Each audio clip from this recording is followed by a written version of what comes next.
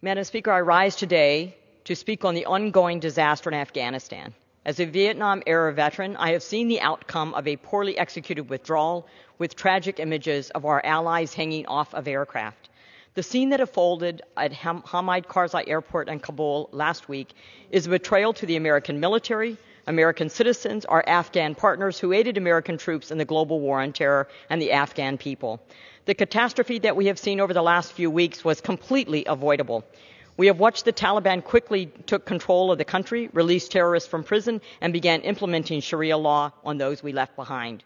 And just as important, we will have less safety of our homeland, and it will have lasting repercussions. One of the most basic things you learn in the military is to never give your enemy an upper hand. We gave the Taliban the upper hand when we broadcast our withdrawal plans to the world, but not to our allies and our coalition partners. The arbitrary and symbolic timeline the administration gave to get our troops out is during the peak of the fighting season.